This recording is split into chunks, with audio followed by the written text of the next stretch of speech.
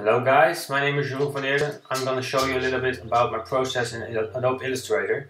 And here I'm going to tell about my monogram design that I recently finished. I hope you enjoy.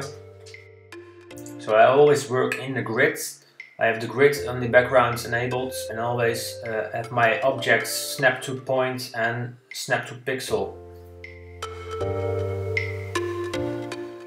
I'm also working with the Pathfinder tool. All the objects that I'm making I cut out with the Pathfinder, as you can see here.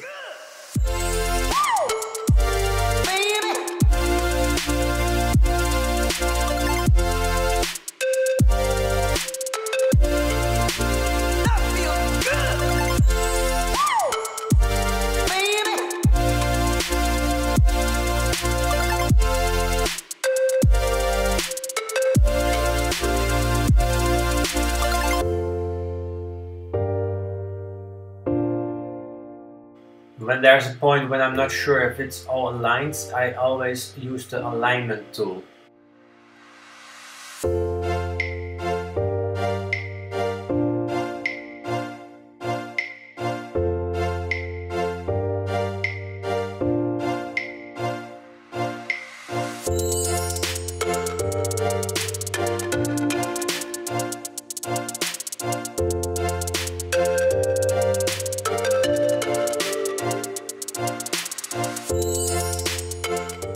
As I'm using here the same shapes, I can duplicate those to make it equal.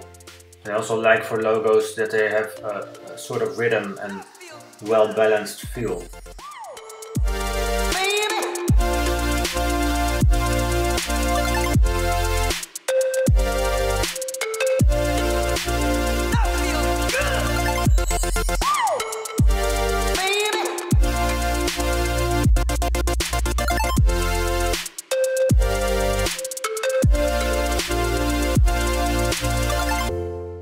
Hey guys, thank you so much for watching my tutorial.